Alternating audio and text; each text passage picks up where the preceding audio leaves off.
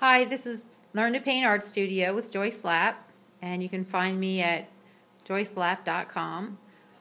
Today I'm going to tell you all the things that you need to do hand lettering.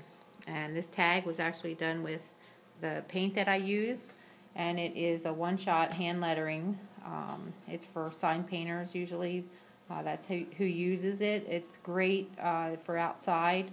Once it dries, it never comes off and it doesn't fade. And you can get quite a bit of colors in this paint. And that brings me to the thinner that I use with it. Odorless mineral spirits is a good thing to use. I recycle mine, as you can see. The first container has been recycled. Just let it sit for a few days and then strain it off. And then I use cans, soda cans. I cut them in half. And then I go from the dirty to the clean. Plenty of paper towels. My brushes are gray squirrel hair, and I keep them in motor oil. That keeps them nice and clean.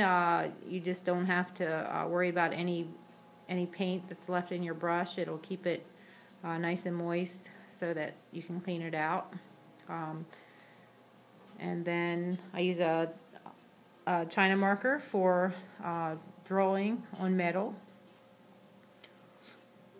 And I also use styrofoam plates as a palette. And again, this is Joyce Lapp, and thanks for watching.